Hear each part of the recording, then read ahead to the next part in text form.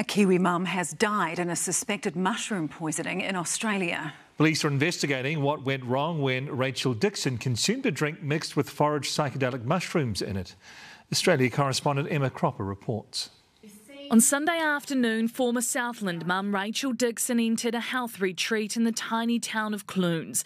Inside, she drank a concoction allegedly containing poisonous mushrooms and violently fell ill. Bit of a shock, obviously. That's shocking, yeah. It's understood the drink was prepared at the retreat and given to a group. Hi guys, Rachel Dixon from Health Awareness Consulting. Rachel's son Matthew paid tribute to the most loving, most caring person I know.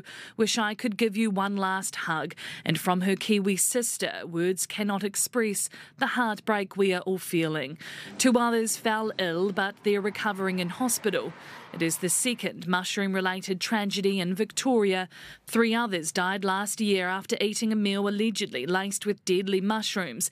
Erin Patterson has been charged with murder, but it's believed in this case there was no sinister motive. Instead, just a tragic accident.